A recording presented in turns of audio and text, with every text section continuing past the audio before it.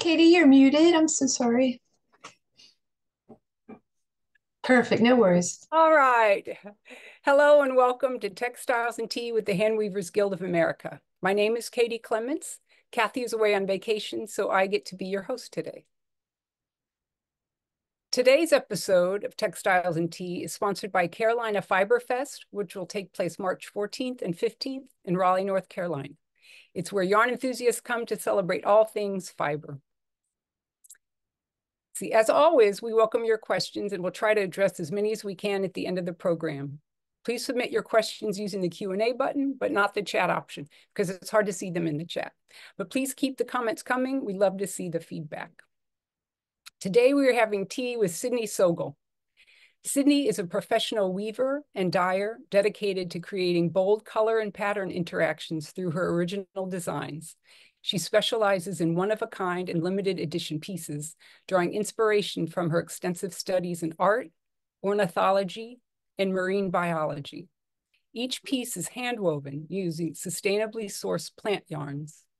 Sydney also hand dyes and hand paints the yarns to capture the natural beauty and unique stories of the creatures that inspire her work. In addition, Sydney operates a sustainability-focused business, Sid's Threads, whose mission is to weave stories of nature into each creation, emphasizing sustainability, craftsmanship, and mindful living. By harmoniously blending the beauty of nature with the elegance of artisanal techniques, she strives to cultivate a deeper connection between individuals and the planet. So welcome, Sydney. Hey, Hi, how you doing? I'm doing well. Excited to So be here. we're excited to be here as well and to hear from you and see your work. First official question, what is your favorite tea? Well, seeing as I'm a tea drinker and not coffee at all, this is a great question. I currently have my favorite tea right here, which is just Earl Grey with vanilla in it. So That sounds delicious. it's quite good. I'm just like every day, it's what I go to. I like the vanilla edition. It's quite, yeah. So how did you get started in fiber? So I taught myself how to weave a little bit when I was in high school. What I later learned was a broken upright tapestry loom. So that was a fun adventure where I graduated high school and kept going back to school to finish the tapestry I was working on. Um, but then in college, I took a weaving class at Earlham with Nancy Taylor and fell in love and was like, okay, that's it. I found my thing. So, and you mentioned Earlham College. A number of prior guests on Textile and Tea have had a science background, you as well. You studied weaving and biology at Earlham College. Can you talk about how you blend those two passions of yours? Yeah. So I really focused on art and then like macrobiology. So a lot with like animal behavior and ornithology being study of birds and marine biology being the study of marine of creatures in the ocean. So I kind of was trying to figure out how to combine the two. And in my opinion, you really can't beat the amazing colors and balance of colors found in nature. So like birds specifically is kind of where my heart goes with that. Everyone can see birds wherever they are. And they're constantly, you hear them, you see them. I love that factor. And being able to tell their story through fiber art and like weaving because it's so structure and pattern based and so color based. So I just try to pay homage to each bird for each of the colorways that I do, and then just like kind of blending those two together. And then when I do big wall pieces, they really end up telling more narrative story visually with using the fiber kind of woven and unwoven. So it's a fun balance between the two. What was the first project that you intentionally said, I'm combining weaving and nature? Ooh. That's okay. We can come back to that. No, it's a good one. I mean, I've kind of been consistent. I mean, I feel like I did a couple in undergrad where it was like tree based, where it was like, browns and greens and like, because there's a lot of those patterns that kind of look leafy-esque are Barky-esque in like the like 8 Chef pattern book, and I was like, I want to try that. So it was before I started like designing patterns. And then I wove on a shaft switching loom for my undergrad's like senior project that no one knew how to use, so I just kind of figured it out. um, and I mean, I did pieces that were very, very geometric, like mazes, but then I got really inspired by the Nazca lines. And so I was doing big geometric versions of that. So that kind of started then, if not before. And then, yeah, I just continued to build off of that. What was the term you used? What lines? Nazca lines. Yeah, I don't know what that is. Hopefully A, I'm pronouncing it right. B, they're down in South America, and they're these giant, they're not sculptures, but they're only visible from aerial, and they're these giant, beautiful, very geometric images of like birds and like people, and so they're very interesting, and they were made way back. I don't remember the dates, or I try to guess, but they're really interesting, and so if you someone should look them up and like check them out. They're really interesting to look at, and so you can see how that would translate into like weaving now, even like double weave pickup and like all that kind of stuff would make it very conducive to that kind of imagery. It sounds like it. Yeah. So now you're a full-time fiber artist. That's Mhm. is that right? So Yep. what are the challenges of being a professional fiber artist? All of them. Um, Let's it's, hear it. it's the whole game of like, I came into this as someone who was trained as an artist to think like an artist. And I come in with like a technically a fine art background, because I have my bachelor's degree in art and then my master's in fine art in textile design as well. And so I know how to think about making art. I did not know how to think about running a business. So that's something that I've kind of taught myself along the way, and really through the help of like finding people in the weaving community and like the craft show community and friends, where I'm just like, hey, how do you do this, and like learning how to file proper taxes for a company, and like, all that kind of stuff, as well as trying to balance the whole like need to make something creatively, as well as the want and need to make something that will sell, as well. And that balance, I kind of lean towards the I make what I want and think looks good, because then I'm pouring my energy and my passion into it. And if that's in there, I feel like then people will generally like it. And that seems to be what's worked for me so far, as far as like that component. Um, and then, I mean, I really like working on like commission pieces. I really like teaching. So it's just kind of like piecemealing everything together and just kind of going with what works. It's constantly evolving. I'm constantly changing what I'm doing, minus the nature inspired component of things. That is like the strong line within the whole company, and like that kind of component. So it's a whole adventure. It's still evolving. This is my studio outside my house, which we've been in now for, next month will be a year. So that's pretty exciting too. I never thought I'd have a studio outside my house. Do you find like there's a discipline involved, or just it's just something you need to do, or kind of a combination of both? As far as like getting things done. Yeah. Oh yeah. I refer to myself as a mean boss half the time. So Be nice, Sydney, be nice. jokes, but like, well, my boss won't give me the day off, I have to go to work, like that kind of stuff. When I'm trying to like doing the other, like my counterpart to this outside of weaving is I ride horses, which is a massively time consuming thing. So I'll make a joke like, oh, my boss won't let me off, I have to go back to work. So it's like that kind of stuff. But yeah, I mean, it takes drive, because you're your own boss, and it's like there might be deadlines, but there might not be deadlines. It really just depends on like how things are running. So You mentioned teaching. What do you like about teaching? Because you sounded so enthusiastic when you talked to me. I like sharing information. I like seeing people like click and get that spark in there, and really kind of like unlock various things that might have been like holding them back, or like pushing them to be like, look, like try to push that harder in a direction that like might be uncomfortable.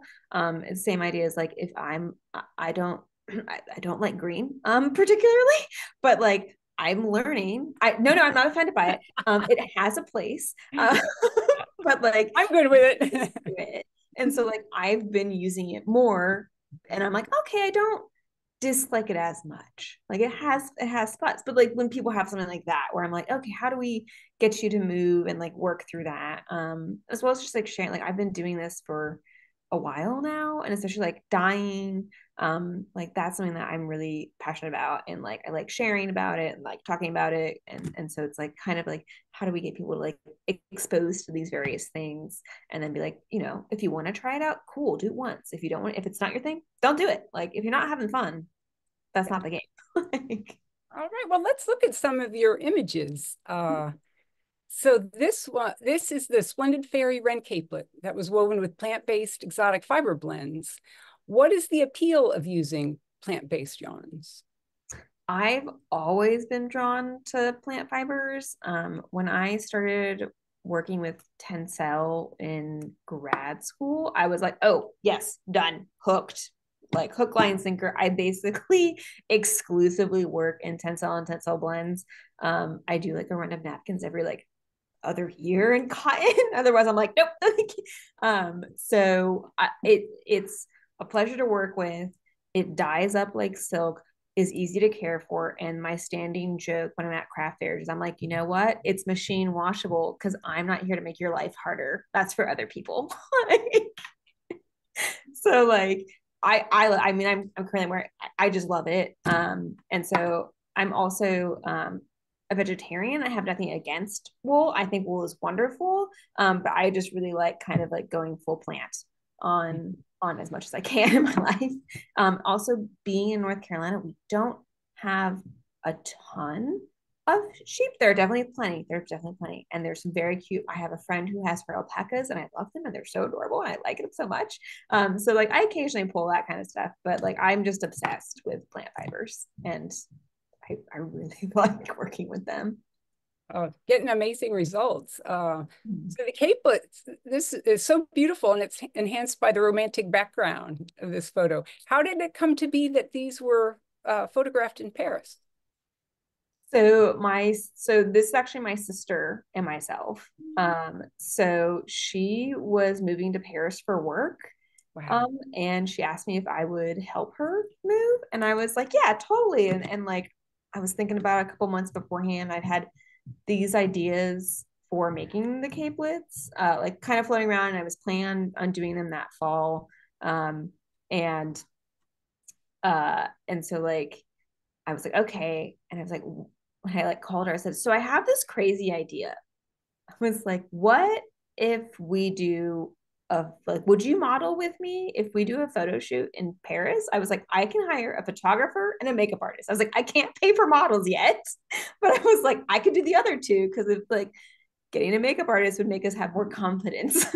And so I did it, and it was the first professional photo shoot I ever had done with models in my work, and her and I got to do it, and so it's extra special for those reasons. And it was really cool to be able to like get to go and like help her move and then be like, oh, ps quick, this whole day we're going to wander around Paris in these spots I've picked out, and I've worked out with this photographer who speaks English and French, luckily, and we're going to go around and we're going to do this shoot for the entire day. And so it was a really magically cool experience. It does look magical, Yeah. especially with your sister. And Yeah. you may have a new side career. Sure. That looks great. So now you're a very accomplished dyer. Dyers are like magicians to me. Oh. Yeah. So how did you get started in dyeing? Again, I started in undergrad. We had the weaving studio at Earlham was really cute. They got a brand new building. Yay, them. But we were in like the attic of a building. And so there was this really cute like closet dyeing room, which was in essence what it was. And I was doing a lot of rugs at the time. And so I was dyeing wool. So it's like I dyed so like Nancy taught me how to dye wool, and like so we did that, and then like I was like, oh, this, because I'm like, I like control. I mean, we're weavers. We like control. um, and so I was like, but I want my colors. And so I learned to dye. And then from there, I kind of was like, cool, how do I keep doing that? What do I want to do? And it's like, I want, unfortunately, my like yarn wall is over there. But you would see like the 10 shades of blue that I have dyed, not surprising to anyone, but because I'm like, I want the full range of what I want to work with. And especially when I'm like matching colorways for like the birds that are coming from my inspiration, I'm like, okay, like what do I want to work with? Which shade? How is that going to work? And so I've just continued to do it. I have a giant spreadsheet of dye recipes. And then I have like watercolor notebooks. I switched from very sophisticated, basically crayon drawings to learning to use watercolors a little bit better. So I could like paint out my like how I'm going to paint warps, and then I have them so I can like repeat them.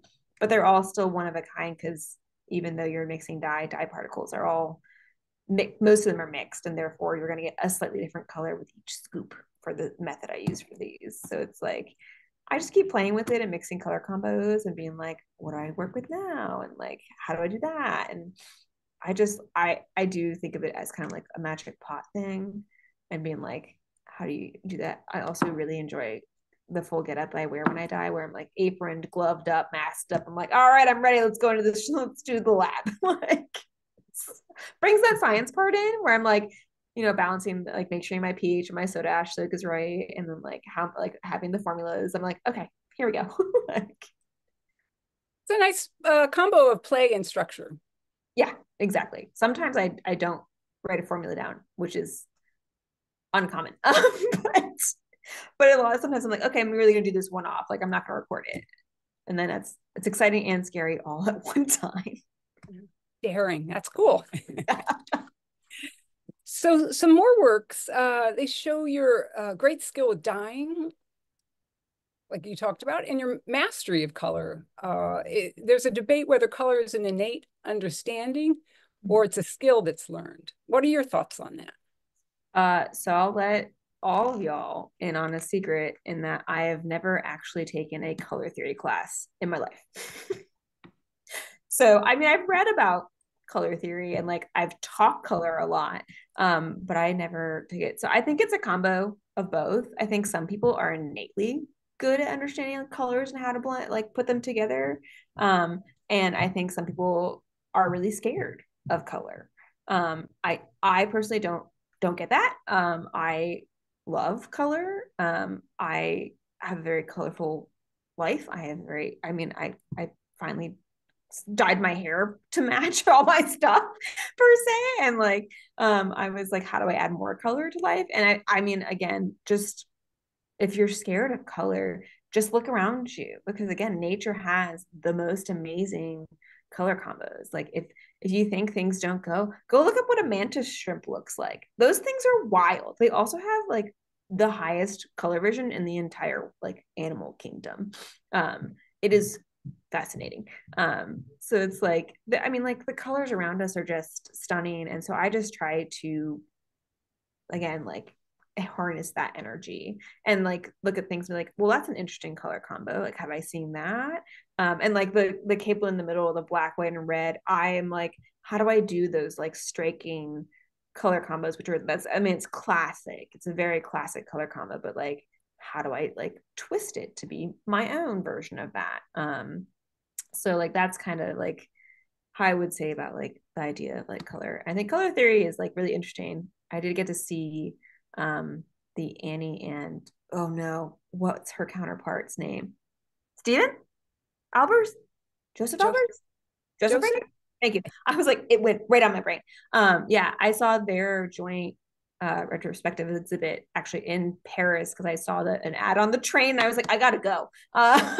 So I like saw that, and it was really interesting to see like all the space of like her work, step one. Whew, amazing. But like his color theory stuff. And like that was really interesting to like see the difference in that. And it's fun when you get to like play with that. And I mean, like with weaving, we're not truly blending colors, we're optically blending because the colors aren't actually mixing. They're just laying on top, which is why like echo weaves are so fascinating with all the iridescence in them. So, so the next photo is it shows the nature and the you're weaving, nature influenced weaving. Here it goes. And this warp is just exquisite. It makes me happy to look at it. So this bird on the left, a chestnut-backed tanager, you were mimicking the colors. What are some of your other sources for color inspiration? It's pretty solidly birds right now. It's been birds for like the last 5-6 years. I mean, I have like a New Zealand collection. I did my study abroad there, and so New Zealand is like known for its birds. There are no native mammals there, and so like I would go to like basically these like bird parks that felt like you were going to Jurassic Park with like double gates and giant fences because it was trying to keep out like the possums and the cats so that like the kiwis would be okay, and like the takahe because they have a lot of flightless birds that would just like walk up to you and be like, hey, what's up? And you're like, oh my God. So trying not to squeal while like a nice bird walks up to you, you're like, oh my God, this is amazing. So I mean, like really a lot of birds. Like right now I'm working on a series that's about ducks. So I've gotten into ducks of late. And there's actually where I live about an hour and a half away from me is the Sylvan Heights Bird Park, which has one of the most amazing collection's not the right word. Lack of term, collection of birds. We'll go with that. Yeah, but like a lot of them are rescues and like a lot are like in like various programs. But they have some of the birds that like I've been just dreaming of seeing and I'm never going to see because like there's a bird called the Himalayan monal pheasant. I'm not gonna be able to go to the wilds of Himalaya and be able to find this bird most likely. And so like they have one, and it's the most iridescent bird in the world. And it's just like, it's drool worthy. Again, we'll have to write it down so people can go look it up. But it's like, it's one that's like a gentle nemesis of mine where I'm like, I want to do this bird, but how do I pay it homage? I need to figure that out still. Like that kind of thing. And like, so I have like a wood duck going on right now. The Mandarin duck also, it's also my gentle nemesis. I've designed it 4 times and still never woven it. I'm too scared of it. I'm like, I need to be, it needs to be right. So I'm just like continually working on it. Like, but yeah, and then I mean, eventually I do some sea creatures as well, but it's kind of like I have a very long list of birds that still have my heart is like, these have to happen. Do you have a certain amount of warps? Do you do a number of warps for each bird or kind of one for inspiring creature?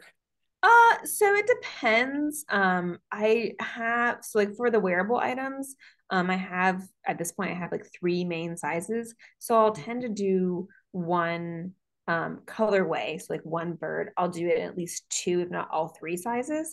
Because I'll dye up like a sample warp first, and then I'll be like, okay, I need to tweak X colors or whatnot. And then I'll dye it for the other ones. In various sizes. Or sometimes if I'm just like really gung-ho and I know that I'm probably gonna like it, if it's got blue and orange combo, which is what most kingfishers are, it's just going straight to the warp for the loom because I don't need to. I know I was gonna like it. Yeah, so it just depends. And then like for wall pieces, I do a lot of one-offs that are very custom dyed for it to look a certain way on the wall. Right. Well, this next slide is an overhead weaving, or displayed at overhead. How did this project come about? So this is actually a huppah for a wedding. So I do around like 1 to 3-ish a year. It just depends on when people contact me. But yeah, so this one, the client wanted a circular design. And so you can see there's a seam because when you're looking for the bottom, you can definitely see it. But I did not have a loom that could go that wide at that time. So I had to panel it. But Yeah, so it's a chuppah, so it's hangs suspended over the couple during their wedding ceremony to represent a house, and like, all the walls are open, so that shows that they're open to inviting everyone into their house and their future life. So it's really fun. I've done a couple of these. I did. There's one up in a synagogue in New York City. That's their permanent one. So it's a really wonderful thing that I've had the opportunity to make for people's very happy occasions. And I really like when I know that my pieces are involved in such major life experiences, but also even just like knowing that people are enjoying them and using them and experiencing life within pieces or seeing them. That I think that's a really kind of like magical, wonderful component of things. That's very special. Yeah. A very special commission. Mm-hmm. We talked a little bit about teaching. Now, do you have different approaches when you teach, like structure, how to weave versus how to use color? Yeah. So it's, I mean, like I've taught anything from like little kids on like little table looms and whatnot to I teach at the conferences now as well. And so it's a lot of fun. I think it really depends on the class and the setting as to how I go about teaching it.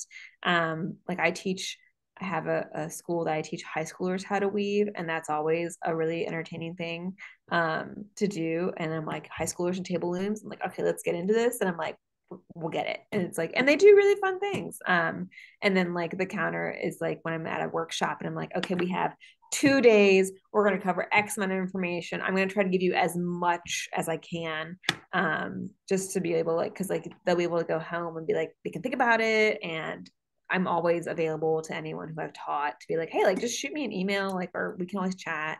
And so it's kind of just like depends on where I'm teaching more so, as far as that goes. And then like yeah, because I'm teaching I haven't taught a workshop yet with actual looms. I taught dyeing workshops, but I'm teaching a weaving workshop next year at MAFA, so that's really I exciting. saw that at MAFA. Yeah. It was about shapes. Is that right? Yes, What's the title of that class? I believe it's Beyond the Rectangle, if I remember correctly. It I'm looked working on a beautiful. lot of classes, like designing a lot of classes right now, and so it's kind of like, wait, which one am we talking about? But yeah, it's like my master's thesis work was all non-rectangular weaving with edges and like raw yarn and such like that, and so I really like playing with that. And so yeah, so it's like things like that where it's like, how do we, how do I give people enough information and tools so that they can be explore as much as possible like when they're present with it, and then also like I will hope to inspire them to keep playing with various things, whether it's the technique we did or just the ideas that we've talked about in class. Yeah, play, play, play. Always. So the next slide, it's a scarf woven by Patty Lamb. She's a very accomplished weaver. Now on her website, she gives you credit for being the person who dyed the yarn. So how does it feel to see your yarn used by a well-known fiber artist? Well, Patty and I are friends. She's a member of my guild, and my standing joke with Patty, which I hope she sees this, hi Patty, is that I always tell her that I want to be her when I grow up, and she looks at me and she's like, "You're already doing this." And I'm always like, "But I still want to be you when I grow up, Patty." Like, it's really, I really love the fact that like someone like Patty takes my warps that I've dyed and then like again puts their own spin on it and adds their own magic.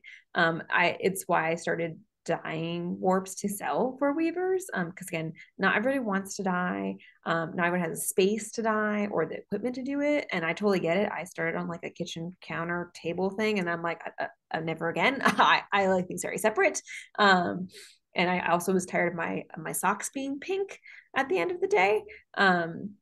So but like it's such a wonderfully magical experience when people take one of the warps and weave it up, and they like when they send me pictures of it, or they're like, hey, I finally like used it or whatnot, because all I want is to be able to help like people have more fun at their looms and like get to, as we said, play and experience new things. And like, I mean, it's really funny because at our guild's annual sew and sale, Patty and I are generally next to each other. So it'll always be funny. I'll be like, oh, that warp is the one that's in that scarf, and things of that variety. So it's really quite entertaining and fun. And I am honored that she has bought some from me and like uses them and everything.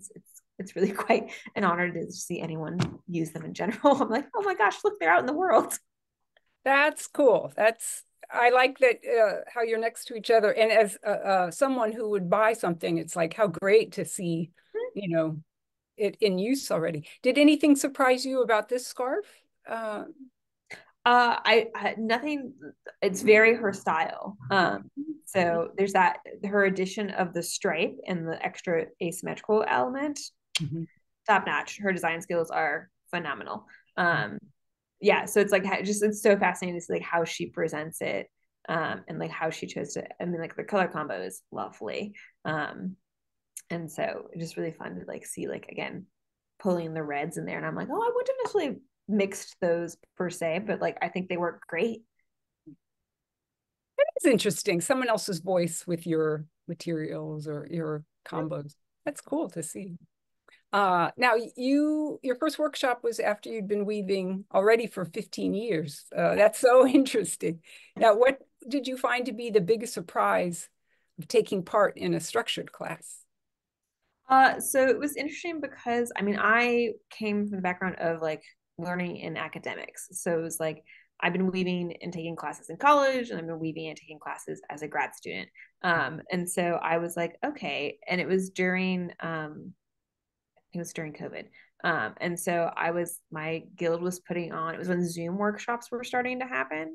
And so Denise Cavant's workshop was coming up with Echo Weave. And I was like, let's talk about like color and like, fun pattern combos and like learning new things. And of course, I fell in love the most with the double weave version of this, and I was like, oh good god, how many? I was like, so many ends. I'm like, that's just not super conducive to production. And I'm like I'm a mini production weaver is how I refer to it.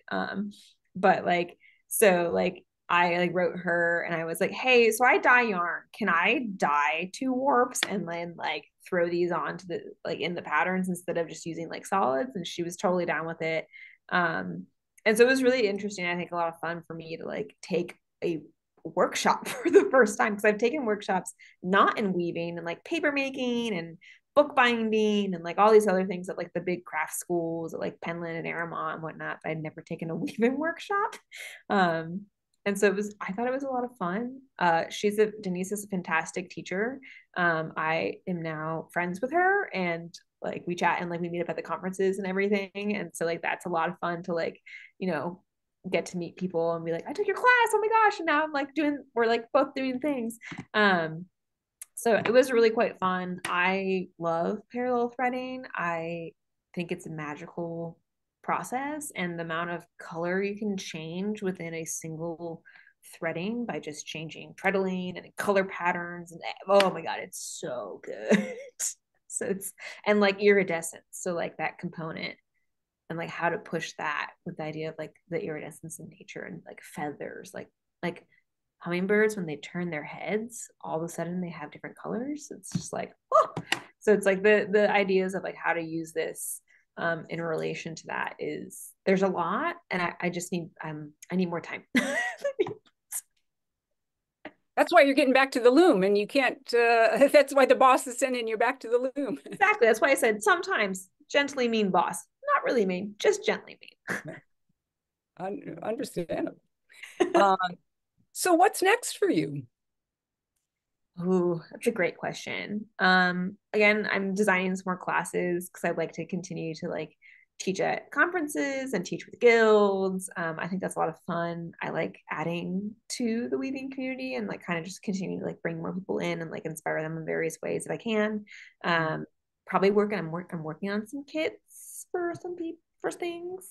And then getting a little bit plans for next year for some more art pieces and kind of pushing that idea and a little bit of garments. Still pretending I know how to sew. I don't, but I'm working on it.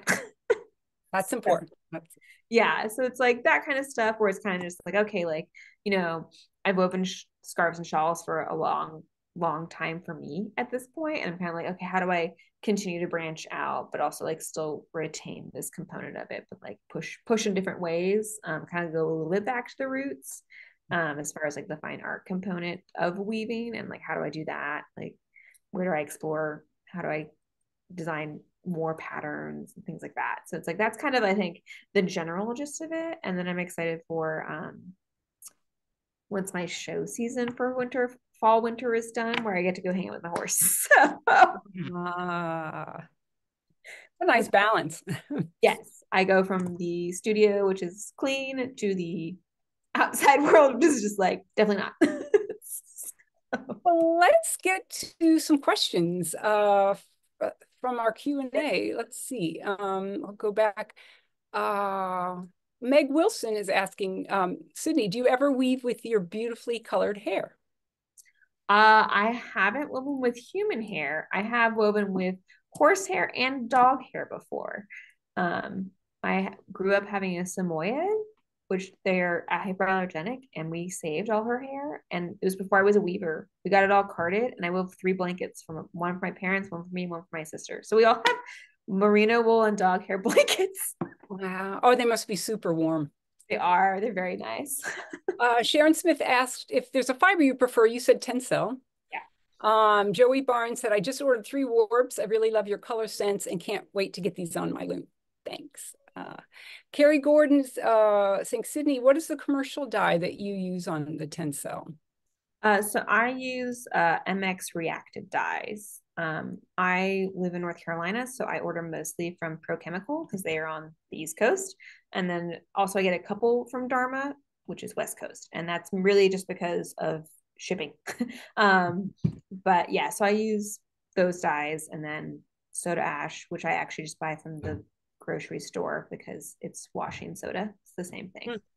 Um, yeah, so that's what I use. I think it's lovely. I have no complaints, and it's not all non-toxic, which again ties into my whole sustainability is a big component of my studio. I'm almost plastic free minus packaging of like dyes, those that come in plastic containers, and anything like material wise that comes with that. But otherwise, I make very little to no waste. I compost my tiny scraps at home. That's find a way to use them. Yeah, I just have a bucket that says yarn schniblets, and eventually they'll have a job.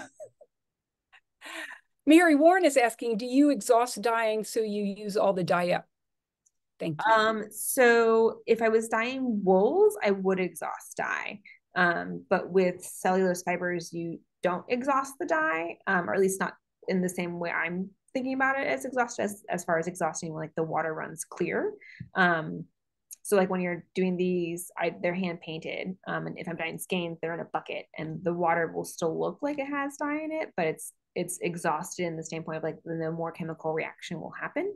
And so from that standpoint, yes and no. Joyce Rogers is asking, coming from a fine arts background, did you have a surprising learning curve blending colors and weaving? Because she said she did. I don't think so. Yeah, I don't think so. I think because it's like I mean, I came like when I say my fine art background, it's like I again I've never taken a drawing class either. So that thing drawing gives me anxiety. I took painting. But like I went to a liberal arts college, so I don't have like a traditional like bachelor's in fine art. I do have a master's in fine art, but it was already graduate level. So I was in the textiles department.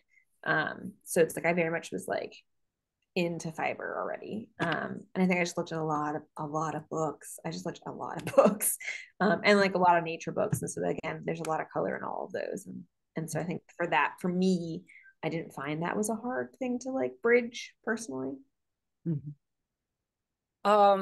Anne-Marie Mullen has a lot of great comments, but she's saying, I'm going to pick one question from these. How do you take care of your body so you can keep on weaving? Oh, that is a fantastic question. It sure is. That's hard. So I've come up with a couple of different things, and I actually work with a physical therapist because I personally actually have a spinal injury. And so AVL Loom, she watched videos of me weaving. She was like, oh, So like I actually currently weave with an ankle weight on one leg versus the other. Just because with AVLs, only one foot pushes the pedal that carries the weight. So to counterbalance the effect on the body, I wear a counterbalance weight on the other leg. I would have never thought of that. But like one of the big things I do is I wear compression gloves on my hands. I think that's super helpful. If you do standing work, so like my dye tables, I have giant, like professional grade anti-fatigue, anti-skid mats because it gets wet and everything. I think just listening to your body is key, and like getting up and moving and getting a couple of like key stretches. As far as like when you're working, so like you don't do too much to it. I always get around to move. I specifically stopped winding all my perns at once so that I have to get up when I finish a perm and wind it, which it balances my frustration levels of being like, I want to be efficient, but I'm like, no, I need to move. So I think for that, it's a hard thing. Weaving is not super ergonomically great for our bodies. But I think just like taking things that work for you and like asking people around you, like, what are you doing for this if something's causing you a problem? I think it's definitely something that we could like use outside help on as far as like a genre, like getting some physical therapists or like that kind of thing to be like, hey, like, how do we work on these things like stretches and like how do you work with like your hands or your shoulder? I know people have a lot of problem with shoulders. I don't use my overhead fly shuttle system very often unless I'm weaving over 36 inches. I can reach that far, but if I can't, then I'll eat. Otherwise, I just throw it by hand because it's less destructive to my shoulders. For those millions of actions.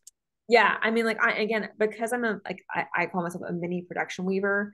I'm weaving generally at a like more yardage than the average weaver. I think, I don't know, but I don't think, yeah. So it's like that is also something to take into consideration. It's like I'm dyeing thousands and thousands of pounds, thousands of yards of yarn. I mean, I put on 15 to 30 yard warps at a time, and like that whole thing. So it's like take it with a grain of salt as far as like the like various components. I'm like I probably average like, I don't know, on a non-weaving day where it's a more admin or dye work, like 2 hours of weaving, to some days it's like 6 to 8 hours of weaving a day. It just depends on what's going on. Yeah, so but yeah, listen to your body. That's great wisdom. Let's see, I will ask another question. She's asked, Anne-Marie Mullen is asking, how many shafts do you prefer? I'm a shaft junkie. So I work mostly on 16 or 24. There's two of my AVLs behind me. These two are 16 shaft, both 60 inches wide. And then I have a 24 shaft one as well. So I have a complex pattern problem. I like to make things. Use the word problem. I mean, preference, maybe. I mean, I don't think it's like a bad problem. It's just a thing. Yeah. So it's like if I can make it more complex and gently harder by accident for myself, I'm gonna do it. But I do a lot of tying on. So I take the same threading, but because I'm designing with the computers, I can change so many things so that I can keep the same threading for a long time and get lots of different patterns at it. And I recently just started playing with block design, which is kind of endless right now. And I'm just like, oh, this is dangerous. So I'm like, how many? I think I'm on like the 6th warp on one of these things, and I'm like, let's change it completely, and it looks completely different. So I'm having a blast with that one right now. But yeah, I'm all the shafts I can. I do have an eight shaft one, and I do love it, and I like teaching on 8 or 4 because I know that not everyone has the high end shafts. But do you think there's also a gap in like the people who do work with the higher end shafts as far as like pattern sharing and like that kind of stuff? I think it's something that we share more of. Yeah. Well, Meg Wilson is asking, how much color or how much do you have to weave to get a good feel for all the color and pattern interactions? So it depends on how it's dyed. So it's like if I'm doing like a long gradient, it might be an entire 70 inches before I've hit the full range of all the colors. Some of them I can be all the colors will show up in the first 20 inches. It just depends for me on like which style warp because I paint them in different ways. So it's like that's how you can see a chain. And that one has a like a longer gradient, and I think that gradient is like is equal to like 1.5, like one gradient per scarf. And I designed a scarf series that the gradient was one scarf long. So the one side of the scarf is gray and it transitions throughout the length to be blue. So that way when you wear it, you can wear it so you have one side is gray and one side is blue, and you can choose which you want to accentuate, like accent your outfit with. So I think it just depends. But sometimes I like lay the weft yarn across various parts, and because ABLs are so deep, I can generally see most of it, or I'll just lay it next to the warp itself and try to like generally play with that color. Cindy Solomon's asking what your dye notes look like. Do you replicate painted warps over a period of time, or do you paint a bunch and then you're done forever? Did you touch on that earlier? Just I that. probably touched on it, but not in the same way as the question. So I have formulas that I follow that I've made up. And so like each one has like the actual like how much dye is used, what colors are used, how I lay the warp out, and then I have a like watercolor sketch of like how I've painted it actually onto a warp. And so there's two different categories. I have warps that I dye that have been designed specifically for selling to other weavers, and then I have warps I'm using for just myself slash for like my like wearable products. So I can repeat both, but like the ones that are for selling specifically, like those I dye a couple at a time.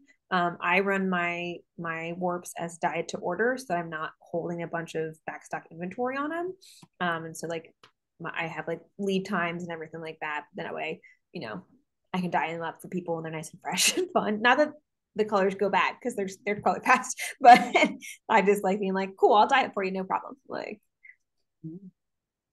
Well, it's Danielle Brodier, I think that's how you say it. She's asking, do you dye your warp by dipping in the color tub, or do you paint on your skein? On your website, you had a picture of you very playfully painting, which looks great. But so how would you answer that question? I don't really dip them in anything. For the painted warps, I generally have a bunch of squirt bottles at this point, and I just like squirt bottle them on and then just push it in. That is one of the classes I teach. So yeah, it's a lot of fun. But yeah, I do that. And like if I'm doing like to get warp pooling specifically, then I'll sometimes use like a foam brush. I don't tend to thicken my dye because I like the bleed and how that looks. But yeah, so like mostly I use squirt bottles, and then if I'm not using a squirt bottle, I'll use a foam brush. But like my skeins, they go in a bucket, so they would get like dipped or painted. It just depends on what I'm doing with it. Sue Garber is asking, what fiber is the warp in the Patty Lamb scarf? That is tencel. I believe that one is 8-2 tencel, if I remember correctly. Sometimes I dye them in 10-2 for Patty because she likes thin yarn, which I do have 10-2 as well. So like I do custom warps for people as well. Because that way I can have like thinner yarn or like different ends per inch total. So yeah. So that addresses Sue Zari's question. What weight tencel do you use for your beautiful wearable items? Is that 8-2, 10-2, 5-2? Yes. I blend some of them. I like the mill that I get it from. The 8-2 and the 10-2 are very close. So I've historically blend those in the warp, and then the weft. It just depends on how I want it to fall. But I mostly work in 8-2. I like the weight; it drapes really nicely. Like this is actually 8-2 tencel and tencel cotton alternating in the warp, and then just a tencel weft. But like the drape is so good on that stuff. And so it lends itself so well to scarves and like how they work and people. And it's so fun to work with. Just, Yeah, I really like it. it makes me want to put some tencel on the loom right now. I recommend Ellen Turner, it's more of a comment. Was it again? I said I recommend it. What's that, Sydney? Getting tencel on your loom. All right, all right. Yeah. Ellen Turner, it's more of a comment. We can't wait to see you at the Florida Tropical Weavers Guild Conference in Orlando in April. Yes, Cool. I'm excited to come down there. Cool. Now this is a dye question. I'm not a dyer, so I don't know. That kind of doesn't make sense to me. Do you dye solids to go with warps? Yes, was the answer. So I'll Okay. dye solid skeins. I call them Oh, semi-solid because I'm not like super into making them like perfectly the same. They're hand dyed. That's kind of the nature of it. I kind of lean into that. They're not like blotchy, but they're not necessarily always like this is the same level as commercial dyed. Like it's hand dyed. There might be some flex left over just because I let the dye kind of do its thing. But yeah, I do solids for that. Sharon Smith earlier asked, is there one basic color you're drawn to? Blues, she's asking. One basic color, Yeah. blue, blue everything, always blue. Oh yeah, yeah, you mentioned. Yep, Actually, yep, I thought you'd like my mug. I do like your mug. We have the same drippy effect mugs. Yeah. Yeah, blue. If I can combine, if I could weave in only 1 to 2 colors, it would be blue and orange. And Dornan Trainer is asking, are you showing/selling at the Richmond, Virginia Craft and Design Show? Still to be determined on that one. I'm currently on the wait list for that show. But if you're in the Richmond area and if you aren't doing anything, not this weekend, but next weekend, I will be showing at the Smithsonian in 2 weeks. So you can come to DC and see me. That's wonderful, Sydney. Very excited about that. Well, it's been a pleasure talking with you and seeing your work. Yes. Thank you Yeah. so much. Thank you so much, Sydney. So you can learn more about Sydney and her work at sydneysogol.com. Let's see. So thank you to the Carolina Fiber Fest for sponsoring this episode of Textiles and Tea. The Fiber Fest is March 14th and 15th, 2025, Raleigh, North Carolina. If you or your guild would like to sponsor an episode of Textiles and Tea, you can learn more at weavespindye.org. Spinning and Weaving Week, registration is open for HGA's virtual event, Spinning and Weaving Week celebration. For $30, that is such a good deal. For $30, HGA members will receive access to studio tours, thread talks, panel discussions, and so much more. And the best part is that it's recorded and you'll get to enjoy it all from your home at your convenience. It's less than a month away, so save the date, October 7th through the 13th, 2024. Visit the HGA website to view any updates to the schedule. If you are a vendor or teacher, please reach out to HGA and learn about all the opportunities that are available. Textiles and Tea is supported by your generous donations. If you would like to see more programming like this, please support HGA by becoming a member or donating or both. You can join and or donate on the HGA website, weavespindye.org. If you missed part of this episode and would like to watch it again or share it with a friend, Textiles and Tea is recorded and can be viewed on HGA's Facebook page. Or you can subscribe to the HGA YouTube channel where you can view the entire series and more. So please join me next week when I'm back as guest host and sharing tea with Andrea Alexander. Thank you and happy tea.